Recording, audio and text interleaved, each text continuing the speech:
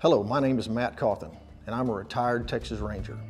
We're coming to you today from the Texas Ranger Museum in Waco, Texas. You know, there are a lot of good videos out there about the historical weapons of the Texas Rangers.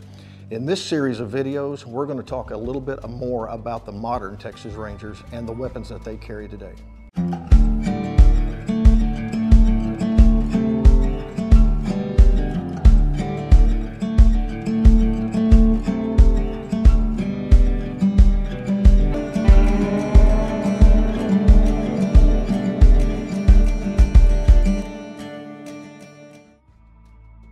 Well, as I promised, we've got something that's a little special today. Well, let me change that. It's a lot special.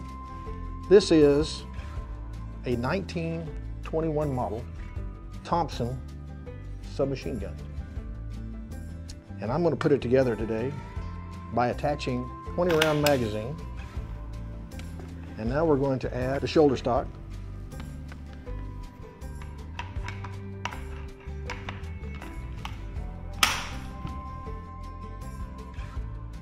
And now, in theory, this is ready to go. This is a Thompson, as I said, machine gun, and it is one of the first 15,000 submachine guns made for Thompson by Colt Manufacturing, which makes it even more special in my mind.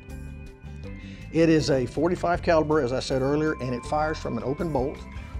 And this is just really special when you think about that this gun was manufactured in 1921, and it is still in service to the Texas Rangers over 100 years later.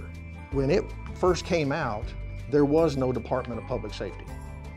It was issued first to the State Ranger Force, and later when the Texas Rangers merged with the Department of Public Safety, someone within the Department of Public Safety used a wood carving, wood burning set, and they put DPS on the pistol grip and DPS on the forestock.